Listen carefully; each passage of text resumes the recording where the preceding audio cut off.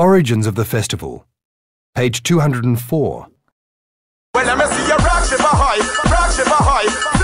The biggest street festival in Europe, the Notting Hill Carnival.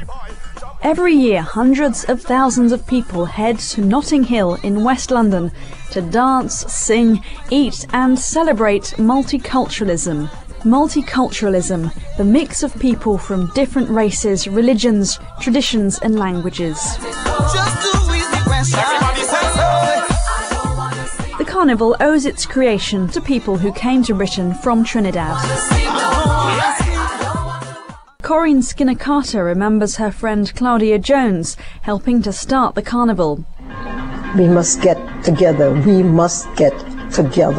that was the whole idea. Now let's listen to Claire Holder, who has been involved with organising the carnival. Carnival is a wonderful show. It's about the positive promotion of black culture, black traditions to promote our culture.